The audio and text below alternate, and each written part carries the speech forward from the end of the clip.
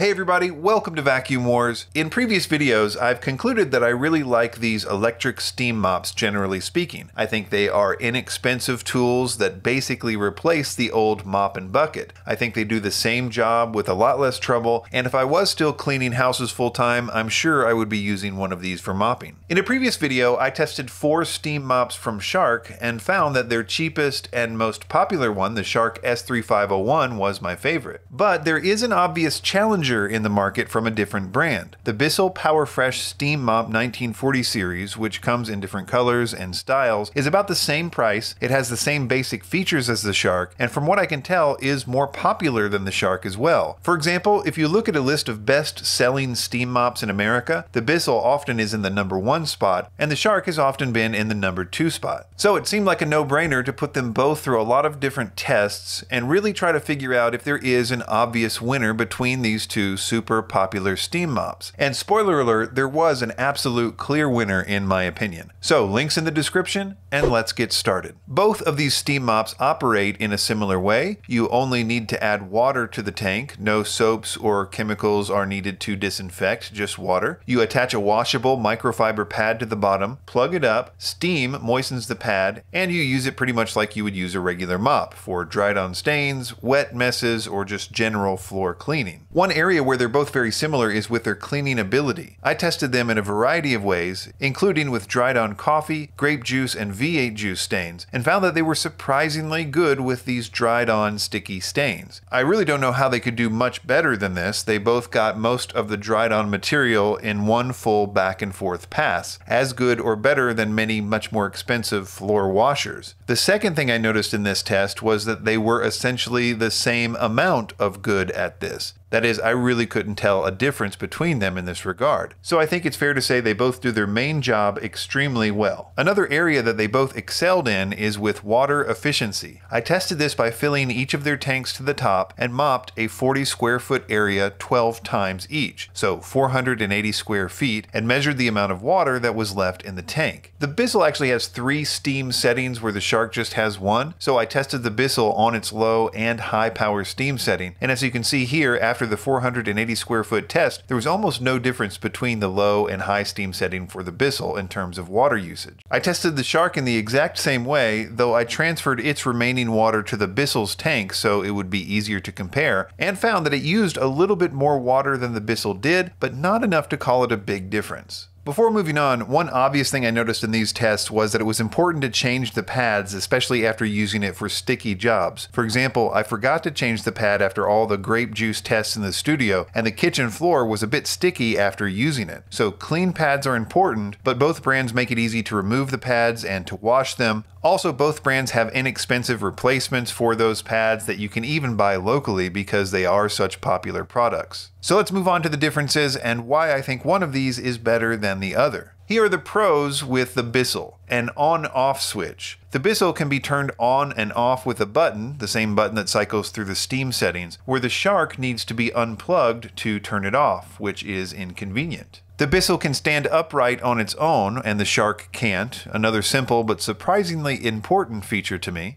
The Bissell has a removable water tank where the Shark doesn't, making filling the tank on the Bissell much more convenient.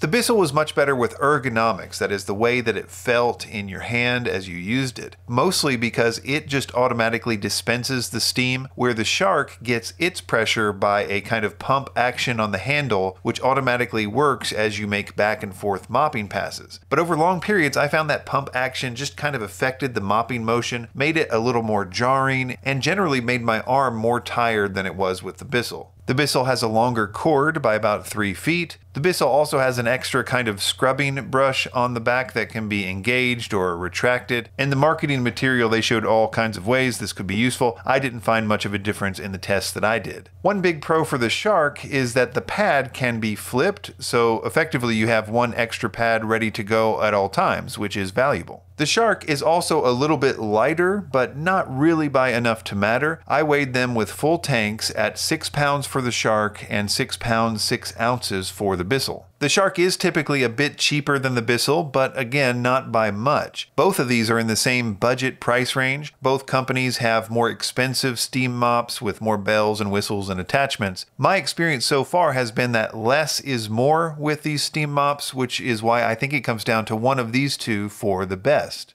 And I think it's pretty clear that the Bissell PowerFresh 1940 series is the winner. It's cheap, it does the job really well, it has a lot of features and specs that I think people will really appreciate, especially when compared with the Shark, and it adds a lot of value generally speaking, especially if you are still currently mopping with a mop and bucket to clean floors. Links in the description to both models, and be sure to subscribe to Vacuum Wars before you leave. Thanks for watching.